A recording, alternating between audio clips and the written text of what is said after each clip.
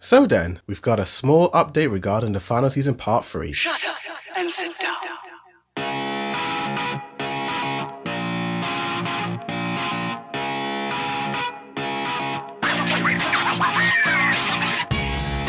Yo, what's good, it's your boy The Views. And of course, we all know that Attack on Titan the final season part 3 will premiere sometime in 2023, and despite not getting a release date or PV trailer as yet, we do have some comments regarding what to expect in the final season part 3. And these comments were translated by the Twitter page Attack on Fans, where the main tweet says that today at the Japan Expo 2022, there was a MAPPA conference where Manabe Otsusuka, Hiroshi Seiko, and Shui Yabata made some comments about AOT Final Season Part 3. So then, let's dive deep into these comments. What does Manabu Otsutsuki, the executive producer, say? When we were working on the Final Season Part 1, we saw the end of the manga and the last battle. We lost hope because we didn't know how we were going to adapt that final fight. However, we want to finish working on the anime despite the difficulties.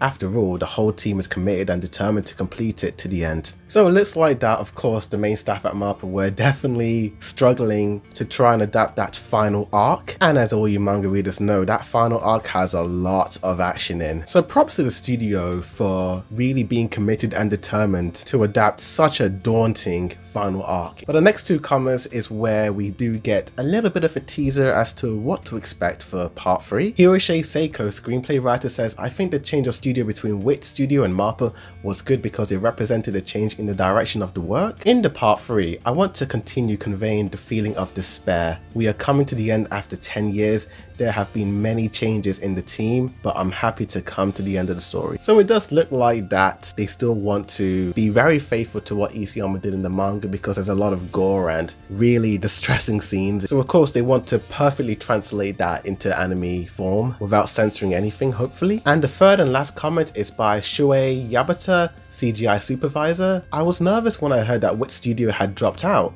but I felt reassured when I learned that the project would be with MAPPA. At first, I wasn't interested in converting Titans to CGI, but Tetsuro Araki, former AOT director, allowed me to adapt and work on it. In the part 3, there are more Titans, so we have to make a more stable CGI, but thanks to the talent of the team, we're able to handle it for sure. This is a really interesting comment, just reading it. So it looks like that AOT Season 1 director, the dude who made Attack on Titan what it is today, gave his blessing to the CGI supervisor in making the Titans in CGI.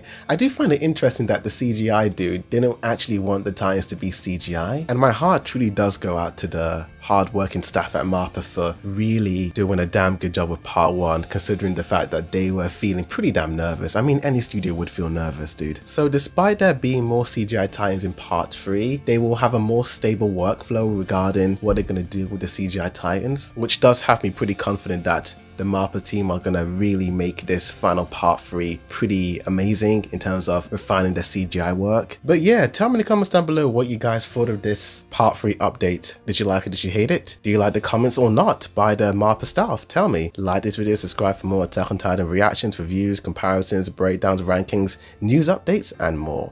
Stay tuned for TV vs Blu-ray of the final season part 2 coming sometime next week. But with that said, thank you for watching, and as always, a bold review signing out.